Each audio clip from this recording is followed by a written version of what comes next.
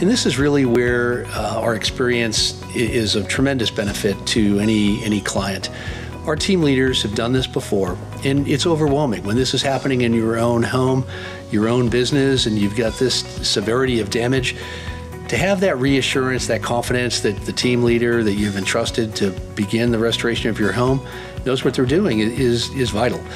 And that begins with the setting of expectations and conveying the process and explaining what has happened, what's going to happen next, confirming the safety of the environment. We call all this the softer side of restoration. And we've got the equipment to do the job, but it's really the conversations that take place, the expectation setting, the establishing of a process and explaining how that's going to work, and also the paperwork that backs up that process, and in the contracts and in the financial discussions and the insurance coverage discussions.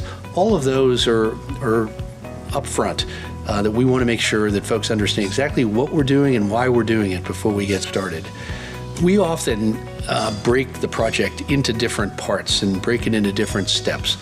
Sadly, in a rising water situation, when outside waters come in, the water quality is horrible, and it is water that could contain petroleum products, also animal waste, fertilizer.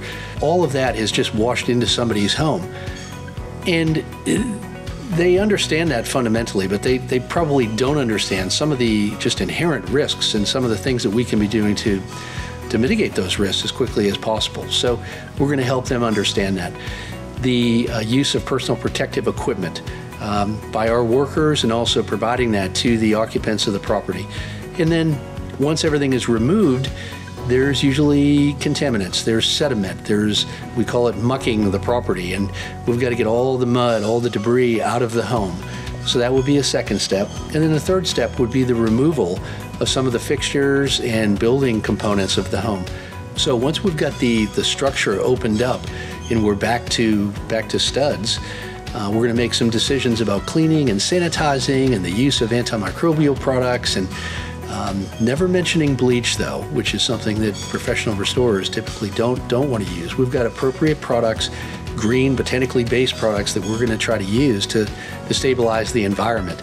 And then we would move on to structural drying, the use of the dehumidifiers, air movers, also air cleaners, trying to accelerate the process of drying out a structural drying project, to move that along as quickly as possible. And the four-letter word that everyone knows and wants to avoid starts with an M and rhymes with old.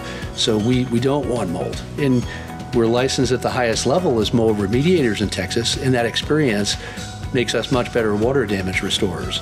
So we know what to do to avoid mold developing, or how to handle it if it does become an issue. And at that point, we've got the property clean, dry, and safe again, and we're ready to move on to the next stage, hopefully the final stage of the project, and that's going to be reconstruction.